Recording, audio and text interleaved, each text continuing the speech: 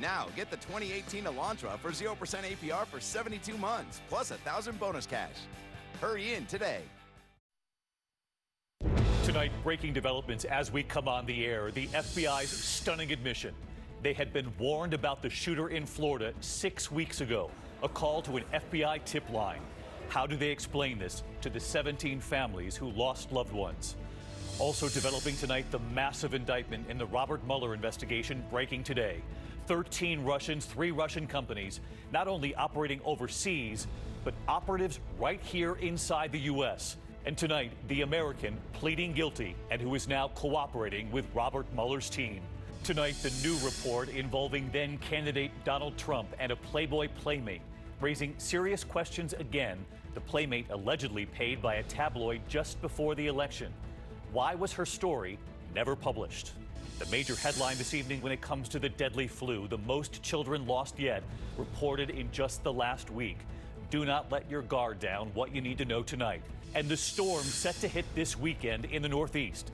And tonight, the rare EF1 tornado already confirmed. This is ABC World News Tonight with David Muir. Good evening, and we are just back tonight from Florida, where this evening the president has now landed and where families have begun to lay their loved ones to rest. All of this as the FBI makes that alarming admission that they were warned about the shooter weeks ago. They'd been told he had access to guns and a, quote, desire to kill. Suspect Nikolas Cruz is charged with 17 counts of premeditated murder. Newly obtained surveillance video shows him walking to a McDonald's shortly after the attack. After dropping his AR-15, trying to blend in with the other students leaving the school. ABC's chief national correspondent Tom Llamas leads us off from Florida again tonight. Tonight, a stunning admission from the FBI. The agency admits they were warned about Nikolas Cruz 6 weeks ago, but they dropped the ball. We are part of this community.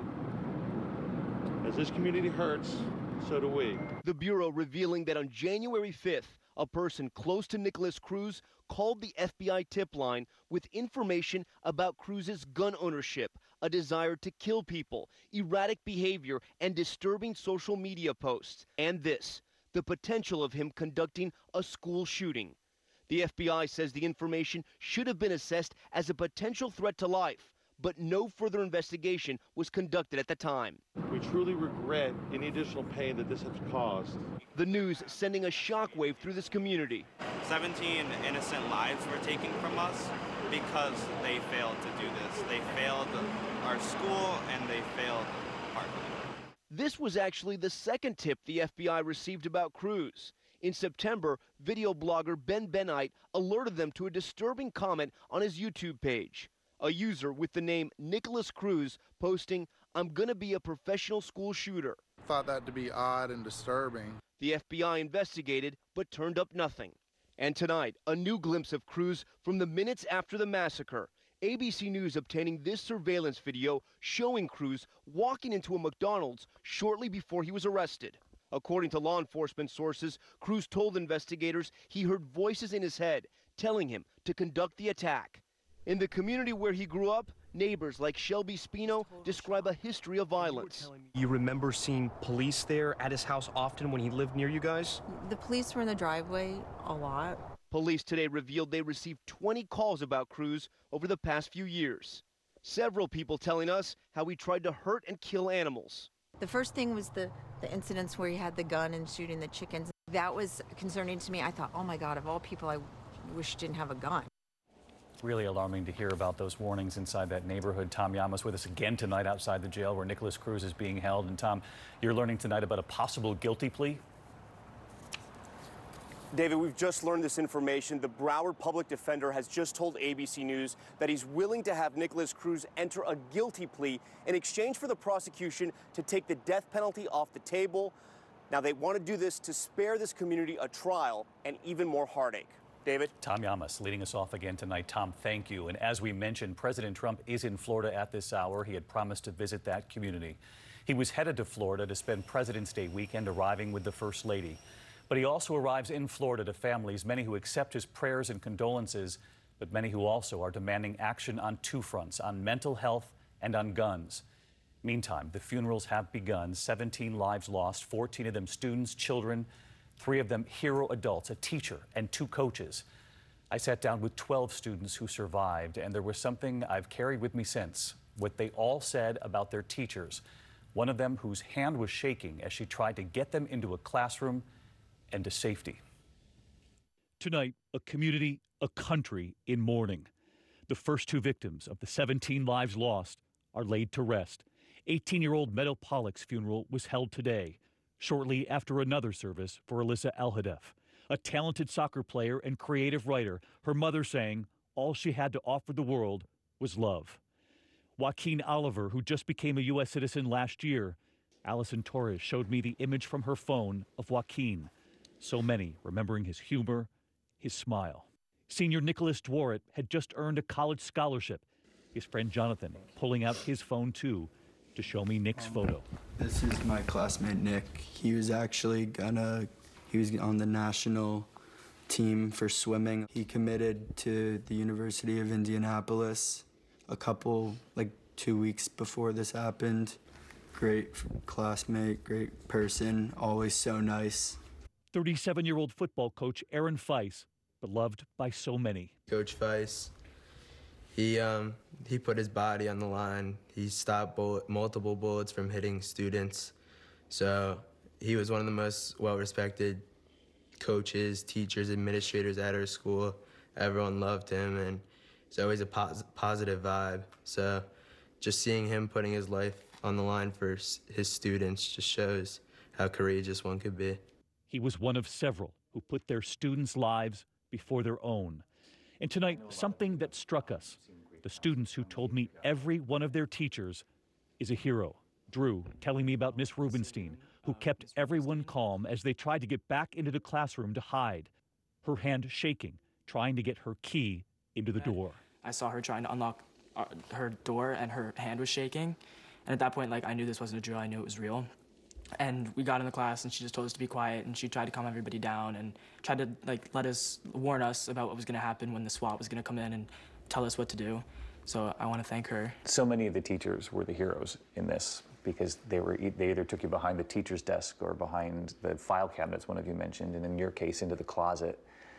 And what would you like to say to her tonight?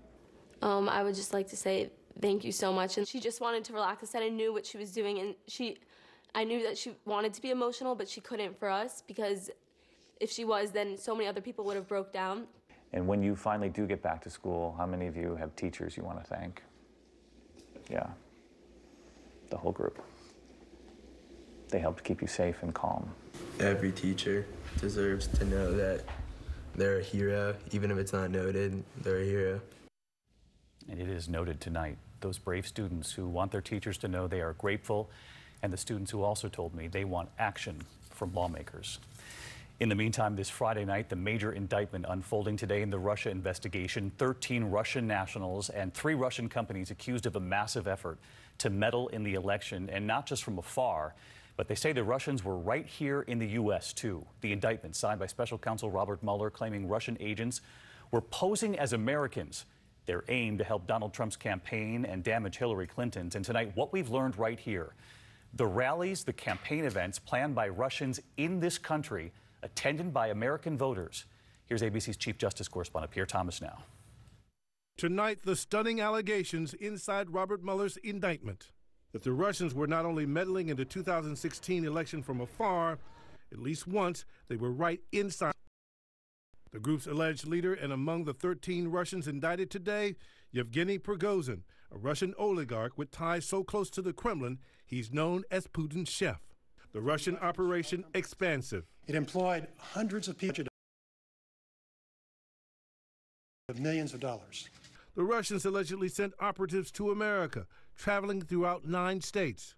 And that's not all. The Russians allegedly set up campaign-style rallies inside the U.S. in battleground states like North Carolina and Virginia. According to the indictment, this rally, titled Florida Goes Trump, less than 3 months before the election, was actually organized by the Russians. The Russians also recruited and paid real Americans to engage in political activities. American voters had no idea the Russians were behind them, as they joined what they thought were real political groups with names like Secured Borders and Heart of Texas. The Russian imposters were also connecting with what's described as unwitting individuals associated with the Trump campaign and other political activists. The defendants allegedly conducted what they called information warfare against the United States, with the stated goal of spreading distrust towards the candidates and the political system in general. The question now, will President Trump still call the Mueller investigation a witch hunt? As recently as July, saying this about the Russians, that it could be someone else. Well, I think it was Russia, and I think it could have been other people in other countries. Could have been a lot of people interfered. But tonight, the indictment makes clear investigators are convinced the Russians, who were working from overseas, came here to the U.S. and were launching attacks aimed at, quote, disparaging Hillary Clinton and supporting the presidential campaign of then-candidate Donald J. Trump. ABC News' Dan Harris at a nondescript building in St. Petersburg, where some of the Russians, part of Internet Research Agency, were writing their material to get Americans riled up. Our team obtaining a hidden camera look inside the operation. Okay, easy. They kicked Dan out, but tonight Mueller's indictment indicates their work was already done. Pierre Thomas with us tonight. That was a telling moment when they did not want Dan Harris or our cameras there. And there was one other major headline that broke today. An American who pleaded guilty, Pierre, and who is now cooperating with the special counsel. What have you learned? That's right, David. Mueller announced the guilty plea of American citizen Richard Pinedo from Southern California, who admitted to committing fraud by helping the Russians set up fake American identities, David. Pierre, thank you. Next, the new report of an alleged affair between a Playboy playmate and Donald Trump before he was elected president. The report in The New Yorker allegedly involving money spent just before the election for her story, which was then never published. Why wasn't it? Here's ABC senior White House correspondent Cecilia Vega. At the White House today, an abrupt change of plans. President Trump bound for Florida, boarding Marine One alone. The First Lady was supposed to be with him. Instead, she left separately and met him at Air Force One. It comes as the president faces explosive new allegations about a 9-month affair with a Playboy playmate and new questions about whether she was paid to stay silent days before the presidential election. The New Yorker reports Mr. Trump met the woman, Karen McDougal, in 2006 at the Playboy Mansion, where he was taping an episode of The Apprentice. Come on over. Wow. The magazine obtained what they say is 8 pages of McDougal's writings detailing the alleged affair, which reportedly took place less than 2 years after Donald and Melania Trump married, when their son Barron was just an infant.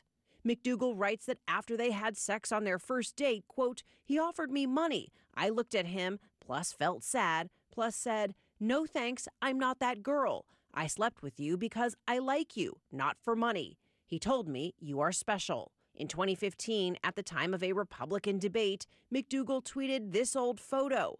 According to The New Yorker, the National Enquirer, run by David Pecker, who calls President Trump a personal friend, paid McDougal $150,000 for the exclusive rights to her story.